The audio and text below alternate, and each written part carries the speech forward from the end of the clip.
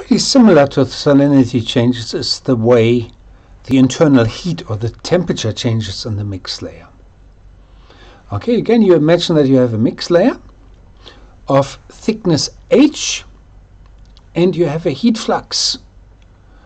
Okay, and heat flux is something in watts per square meter. Again, you consider a unit surface area, 1 by 1 meter, but to a certain depth given by the mix layer depth. Okay, and just focus on the equation which is shown here at the bottom. Okay, let's see. You get the mouse working. Here it is. Mouse is working. There again, it's very, very similar equation. You have something on the right hand side, which is the cause, and you have something on the left hand side, which is the response. And the response is how will the temperature change, capital T, as a function of time. How many degrees Celsius per time unit. Okay? And the cause of this temperature change is on the right hand side, and the cause is called a heat flux. Q is the heat flux. It can be positive or it can be negative. If it's positive, means the temperature will increase. If it's negative, means that the temperature will decrease. How fast it will decrease or increase depends on the other properties given here, shown here. The rho is the seawater density, which is almost constant. Cp is the specific heat capacity.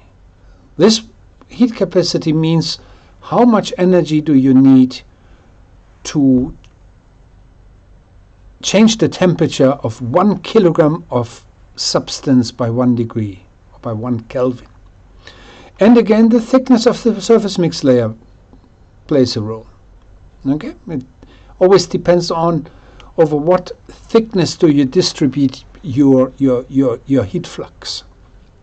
Okay, so this is the rate of temperature change, and this is how temperature changes in the ocean. But it gets a little bit more complex. Similar to the E minus P balance, heat fluxes have actually 4 components.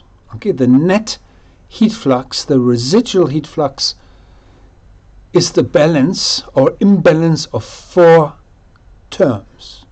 Okay, one is the solar shortwave radiation. That's the radiation emitted from the sun, also called insolation. LW is the long-wave radiation emitted from the sea surface, so also the sea surface emits electromagnetic radiation. Then we have the latent heat flux due to evaporation, LH. Okay, this is the effect of cooling. Evaporation always causes a cooling effect. Okay, and sensible heat is the direct heat transfer between the air and the ocean through facilitated by winds. Okay, so the sensible heat flux depends on wind speed and air sea temperature difference, and this is how the changes in heat content work in the surface mix layer. But indeed, heat anomalies can also be carried horizontally by currents, can also be moved around. We call this advection.